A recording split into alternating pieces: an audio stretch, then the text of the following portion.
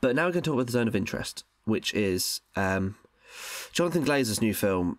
Do you want to give it a bit of a summary for people? Yes. So the zone of interest follows the Commandant of Auschwitz, Rudolph Hoess, and his wife Hedwig, who live in a house attached to Auschwitz, and their aims to build a lovely family life there. I haven't researched this before talking about it, so I'm going purely off of the film. Yeah. I don't know how true to life it is. I know Rudolph Hoess was a real guy. Yeah. And I know the things that he did were very real. But how attached his house was to Auschwitz, I don't know. No, I don't know if they shot in the same house. I think they shot in the same area. But the house looks exactly the same. I've seen like photos of it. Yeah, there's people who live there now. Like, you think, I don't know why you'd want to live there. Oh my God. But it looks exactly the same, apart from there was like a modern TV. Well, it wasn't modern, it was like a 90s one. Yeah. But yeah, no, I think it was a pretty accurate representation. Because yeah, there's the big walls, and you see the roofs of some of the buildings of Auschwitz, and you see like the some chimneys and the smokestacks. I think in real life, I remember there was a big tree in the garden that they deliberately put there so you couldn't see the chimneys. But maybe there was some small. Maybe that was just a big near one that you could still see other ones. Because at night in the film, like the orange light from the flames from there, like illuminates the whole house really through the curtains. Yeah.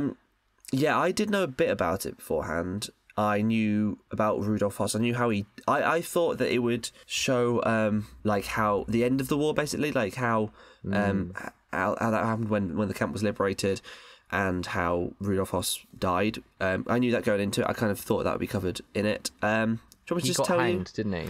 He got hanged, yeah. Is that right? But it was so basically when everything was going bad for the Germans, they kind of knew they'd lost, and so I think it was Himmler. It was one of the like top German people told him like disguise yourself as a regular German soldier, as like a gardener for the army, and so he disguised himself as a gardener. But I think they were still like they knew he was in this area, so they were sort of interrogating everyone. I think he looked a bit like him, and they saw he was wearing a wedding ring. And they made him take the wedding ring off, and he was like, "No, I don't want to." And they did, and it said like Hoss on the inside, so they knew that was him. What a twat! But yeah, so he got found out slightly later. Oh, that's how they found out who I was, because his family I think still lived in Auschwitz, or at least they knew where they were, and they tortured his son, and so Hedwig, his wife, gave up where he was, and so they were like, that's how I found him, and then obviously Nuremberg trials, and he was hanged. Yeah. So I kind of thought that would be in the movie because, like, obviously that's such a big part of the story. But I guess at the same time, it's like it's not a biopic about Rudolph Hoess and his family. Yeah. That's not the point. So I kind of get why it wasn't. Yeah. But I did think maybe the part for me that was a bit like I'm not sure about this is the story it just kind of stopped. Like I'm not really sure why the film ended there. So yeah, I was going to say that actually. So not knowing about him, and it kind of ends with the implication that he has a form of cancer or something, with him coughing. So is that what you... Oh, okay. That's not at all how I interpreted it. I was like, so is it implying that he doesn't get justice, that he dies of cancer and doesn't face justice for what he did? But then, yeah, he got hanged. So I'm not entirely sure why he goes to the doctors and gets felt kind of around the bowels, and he coughs up. I don't know if he coughs up blood or like violently coughs the last time you see him. Oh, so my interpretation of that, which is totally different, and I think I might be wrong, I thought that was just meant to show, because he's like gagging as well, he's like almost like he's sick. Yeah. I thought that was like him having this like feeling so awful and like gagging and feeling disgusted was him having some humanity left in him and realising that what he's doing is gross. And then the ending of the movie, when he's like almost sick, after being in that meeting when they're talking about like how they're gonna like make the Holocaust like expand it to like get everyone, like he's almost sick, and then he pulls himself together and walks and carries on walking down like into a dark corridor into the shadows, and that's the end. So I think I interpreted that as he was that like, makes a lot more sense. As he was like, it shows all of these people in this meeting, they go off separate ways, they have humanity, they all kind of think like is this wrong? Is this really actually a horrible thing I'm doing? And then they all like, no, pull myself together. This is what we're doing. This is what we're told is the right thing. This is what's got security of my family. I'm just going to do it. And so that's how I interpreted it. No, that makes a lot more sense. Like, especially how he walks down into the darkness. Yeah. So for those who haven't seen the film, please go and watch it. It's so important. It's such an interesting but very hard watch. Yeah. One of the things that has made this film kind of as well received, it's not just like something like The Boy in the Striped Pajamas. So I know we mentioned last week that we were going to do a double feature between this and The Boy in the Striped Pajamas. Yeah. So I watched The Boy in Striped Pajamas before this, and I really didn't like it. Yeah, I would like to talk about it because people have very strong views on it. Yes. So I thought it was very manipulative, and I thought it was very cheap in what it did.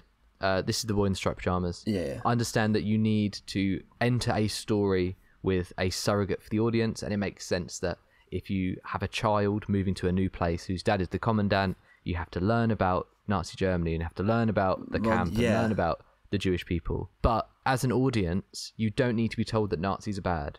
You don't need characters saying, well, I disagree with you. You don't need a Nazi soldier go, oh, well, those Jews smell even worse when they're burning. Yeah, like, you don't need to say that. You as an audience, as a human being, value, you know that's bad. You don't need to be told that. And I thought it was very lazy. But in the zone of interest, you're not given that at all. Yeah. As there is one character, which is the mum. She says a lot of similar things to that, though. Yeah, any disagreement, but the rest of them just get on with it. Like, Hedwig is more involved in making this house lovely and building a family. Yeah. Hoss is about serving the Führer. Yeah. And as an audience, you don't need to be told how horrible it is. Yeah, That's well, not the point. Hoss never seems like a villain, really. He just comes across as a normal man doing his job. Aren't they? And I think that's kind of what is scary. so horrifying. Yeah, it is. Yeah. Is we just know what's happening and we can hear in the distance. You don't need Professor Lupin to act like a twat or to beat his kids or whatever. But you don't need that. I would like to talk about Boy in Striped Pajamas a little bit because we did that we studied it in school. And so we watched the film after we read the book, and I do think there are things it does well. I think the way it handles Nazis. I think the film is interesting about the attitudes of Nazis. I think as a portrayal of the Holocaust, it's not successful, and it's not historically accurate, and you know all that. But I think in the way of showing how normal people can commit horrible acts, and how even the mum character in that is against it, but how she still doesn't fight against it. She just is complacent and just lets it happen.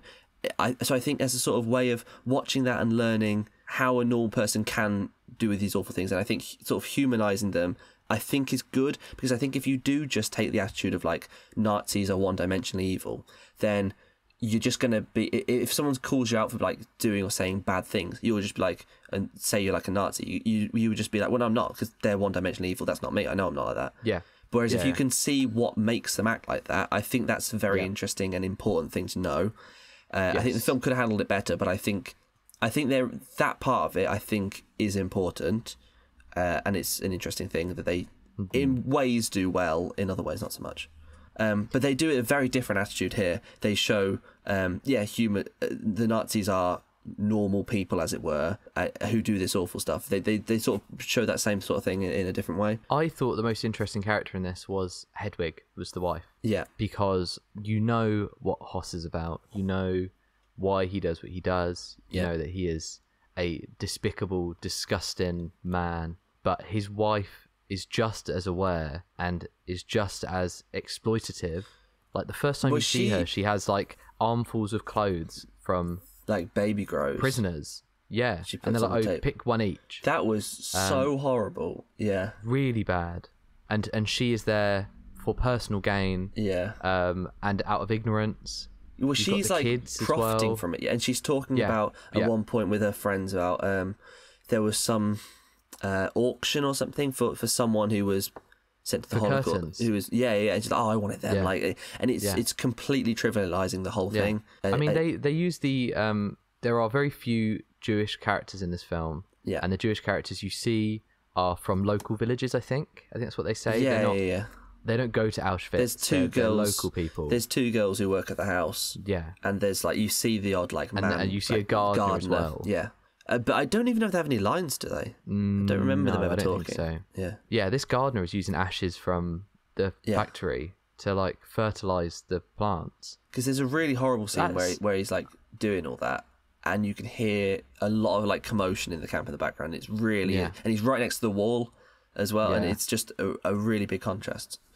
I mean, also you see a couple of the sons in like in bunk bed in bed. They're like got some gold teeth. Oh yeah. But yeah, I do think the bit of the movie I think that I was most like deflated was when she's putting the clothes. I thought they were like baby grows, but maybe they're just like children's clothes. She's putting on the table near the start, and as they have like her baby there, and he's like so loving, like that contrast just crying of like the whole time. This baby, you never see it not crying. But you know that this, they're treating this baby so well. And then another baby which has obviously done nothing wrong, they're like murdering and stealing the clothes from, and just how that is nothing wrong with that to them is so shocking. I do think the most shocking parts of the movie, like almost like a horror film, is like the first half an hour 45 minutes where it is just that sort of slice of life, sort of heaven versus hell stuff. One of the big things that leans into that, let's talk about the sound design and the score, which very much go hand in hand in this. I think the score's fantastic, but the score is great, but most of the movie is unscored. It's only really the odd little moment. And it's like 15 minutes worth. Yeah, so the way I read into the score was they come in, if you've seen Under the Skin, it's used very similarly. Yeah, they are same like composer, bursts of sound. And for me, it was almost like a reminder that you're not watching a documentary. Yeah. Because it's presented in such a fly-on-the-wall manner that it could almost be you're just watching edited together footage from a family home. Yeah. But this blaring score to connect sequences really keeps that tone going. Not that you need anything to add to this horror feel, but it kind of just ties it all together, as well as the sound design. Yeah, I thought what was so like interesting was it starts with like a long overture before any of the visuals come in. It's just black screen. Yeah. Which Under the Skin kind of has an overture where you're seeing like her eye and you're seeing her like I guess getting like made, and that's got a lot of music and it's just there to set the tone before we start. Yeah. But this, there's no visuals at all. It's just you're just sitting in silence listening to Michael Levi's really like haunting score. Yeah. And then it fades in with birds chirping, I think, when they're playing at the river together. Yeah, the first shot is the one. I think it was the first picture they like released about this film. So them sitting by the like riverside. Yeah. So what did you think about the sound design in this? Oh, it was horrible. I mean, going into it, I heard that it was going to be. I thought it'd be like distorted and more horror-y, and actually I think it's so and I thought it'd be like in moments, but I think what was so effective is the entire movie. Any single time they're in the garden or even kind of in the house, you can still kind of hear it, is there's gunshots from every so often, there's a bit of screaming, there's dogs barking, there is like just sounds of the sounds of hell, basically. Very industrial, yeah. And it's never addressed. Like the characters having normal conversations, fun, happy family times, never ever addressed that this is going on behind the walls. And you can always hear it in the distance. And it feels really real. I really hope it wins Best Sound. I think so. I think it might. Well deserving. Very hard to listen to, even when you've got there are kind of the odd shots of the youngest son like playing with his drum or with his soldiers. There was a bit, he looks out the window because at the sound, and he says like, "Don't do that" or something. Yeah, and then you just go straight back to playing. I think a big theme of this movie though, sort of. It seemed like it is like heaven versus hell, basically, like the two of them next to each other, but it's as if there's sort of the injustice of they're in the wrong places. The garden is all these beautiful flowers, and there's an extended sequence where Hedwig's going like talking about every single one. And at the end when well, not that near the end, but when Rudolph is made to go work in Berlin, Hedwig really wants to stay there. You think the family would really not want to be anywhere there. They'd be forced to live there, but they want to live anywhere else. But no, she's so proud of her garden. She so loves her house. She loves what the family have there, and she obviously loves exploiting the labour. She's proud that they call her the Queen of Auschwitz. Yeah. Thing I thought was very interesting. I wanted to hear your opinion on the use of fading to block colour in this. I only remember that once, so it fades to red. There's a blue bit as well. It fades to blue at one point. I don't remember that. very black at the start. I think faces are white. Black and white. Yeah. Yeah, I like that. It almost just feels very overwhelming. Because it's sort of that. Because also the score builds and the sort of the sound goes away, and the scene just blends from a normal scene into like just hell again, like just really horribleness. And how about the negative color? Or it was like night. Yeah, I don't know what vision? it was. It almost looked like night vision or like a It looked like thermo negative imaging film, didn't it? Yeah, it did. But then at the same time, like the sky, I kind of assumed that was taking place at night, and the sky was black. Maybe it was in the day, and it was that was a bright sky. That was really interesting. Talking about your kind of heaven and hell theme. Yeah, that the house they live in is very white, it's very clean, it's very idyllic, and the only moment of like positivity or almost levity you get in this are from these almost negative film thermo imaging scenes from. I don't know if it was one of the housemaids from the town. Yeah, see, I didn't understand those bits. I feel like they've got a lot of symbolism, but I never got them. Yes. I read into it as it's one of the people working at the house who is stealing food, and I think there are two sequences where one, she's putting them into like mud. Yeah, along a line. They know workers would go out and start digging trenches or something, and then that's something that's gonna. It's the tiniest bit of food, but it's gonna help people survive just that bit longer, give them a better chance. When they go, him and his son go like horse riding out, like and they do come across a pile of apples on the floor, and there's also later on there's some dialogue talking about how some men were fighting over an apple. Oh yeah, and then the second time they do that like night vision black and white thing, he's reading the story of Hansel and Gretel to his children, his bedtime story. And it's sort of as she's leaving the trail. Yeah, I wasn't really sure what that. I didn't know if it was like a metaphor, if it was literal, or I also thought it would have like. I thought it would have another bit. I'm surprised that when we never saw that again, because these are going into a house. But is that their house? The second time you see it, is her leaving this trail behind shovels and things, and she finds a little metal tin with sheet music in. Yeah, and she rides back all in the pitch black to her home. And then she plays it on the piano, and then it cuts back to the Hoess house. Yeah. And like that's the only time you see anything but his family home, anything but the Nazis. Yeah. Is that like small glimmer of hope or humanity. Direction and the very interesting use of camera in this. Yeah. So for those who aren't aware, the technique used for this were multicam. You watch it through and they're like long scenes played throughout. They walk through the house into different rooms, and it's almost like obviously there are cuts between cameras, but it's one flowing movement. Like it's not we shoot in this room, cut, reset up in this room. There's a lot of like it's on tracks and it's and it's because I don't know if you read about this, that they set up almost hidden cameras in the house. Set them up, very wide shots, let them run, and cleared the house of crew. So it almost has this improvisational feel. I heard Sandra Huller say when they're filming in the garden, like she didn't know where the cameras were. But I guess that's quite good for actors. Like they're just acting. No, like we need to make sure I'm being seen from this angle and none of that.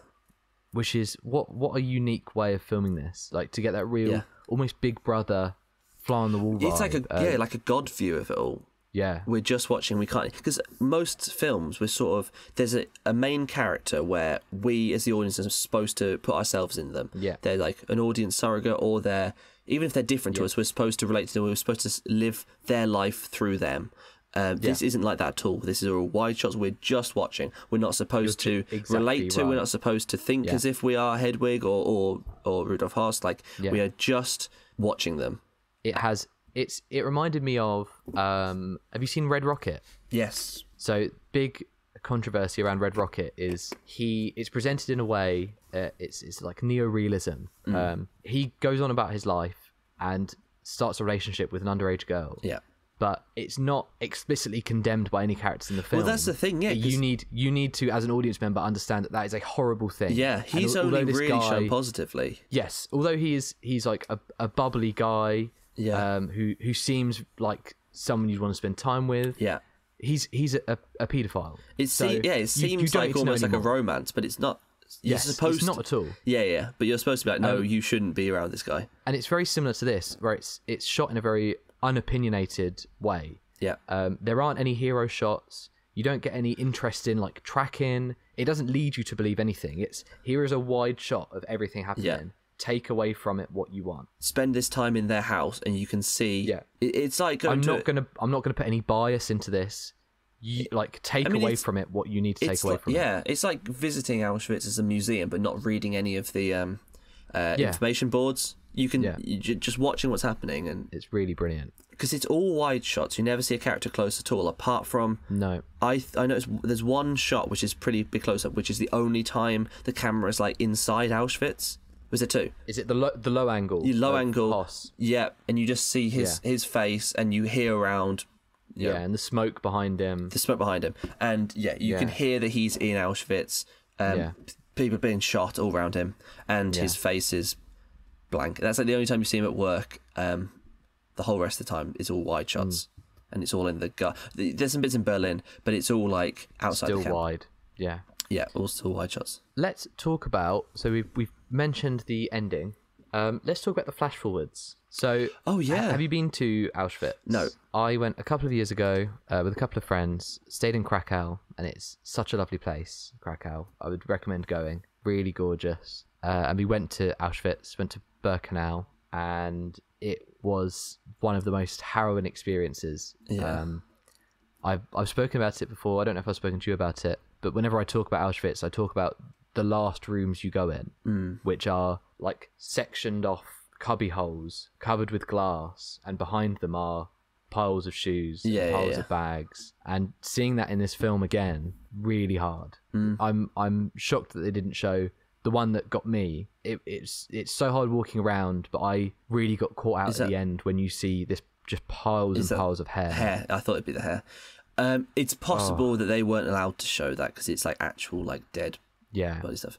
I thought it'd be that because I've seen photos of all of this, the pile of shoes, the pile of hair, all this. Yeah, it is horrible. And seeing it now, I think, especially intercut with, as I think your interpretation is bang on now. I think it makes so much sense. Him having that moment of reflection and seeing how it would be now. The only time you see in Auschwitz is, I think it was like the first furnace you go into. You see the piles of shoes. You see just people going about their day-to-day life. Yeah. In a very different context to people going about their day-to-day life in the you film. just see cleaners just hoovering, wiping.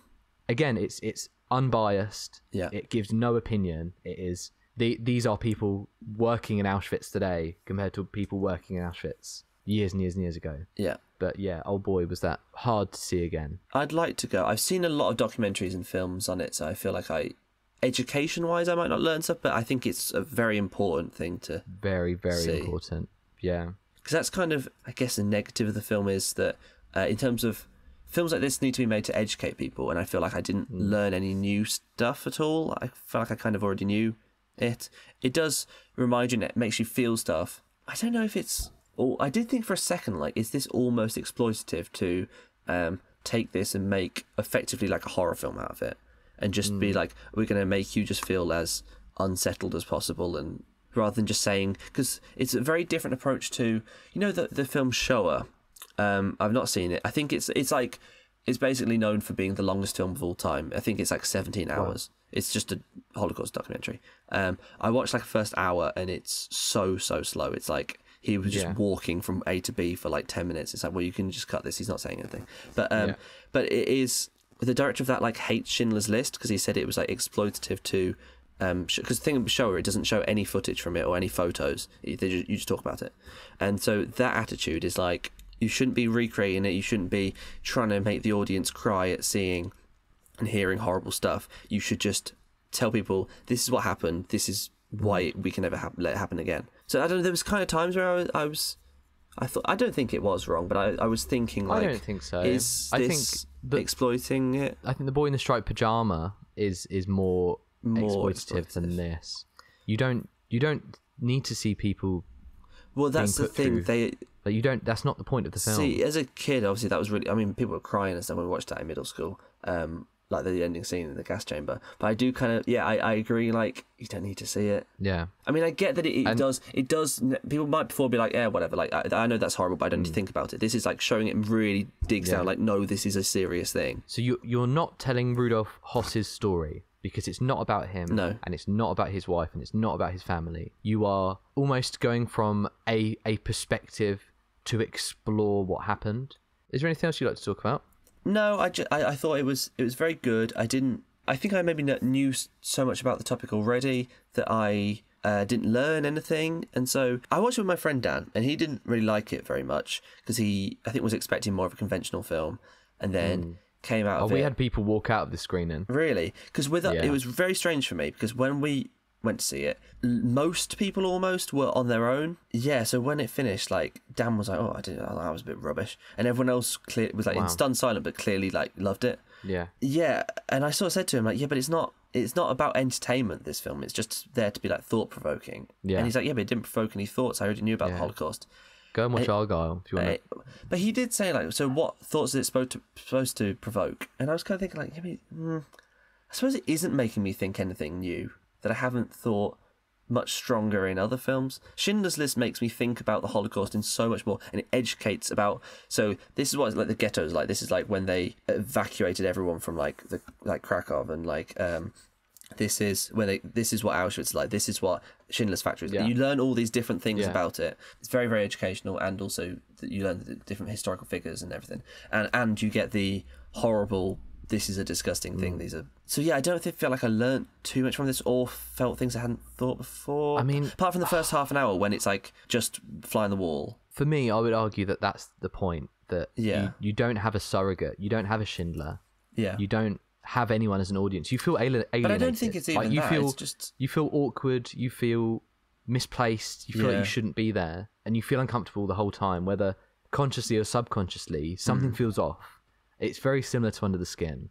Something just feels weird, and arguably a good documentary, like a Louis Theroux documentary, you use Louis as a surrogate to view these stories, but this is almost the wrong combination of film and documentary. You are purposefully making it hard for an audience to relate to what's going on, and that's kind of the point. That's why it worked so well, is that I never felt like I could experience the film. I could enjoy the film as entertainment. Yeah.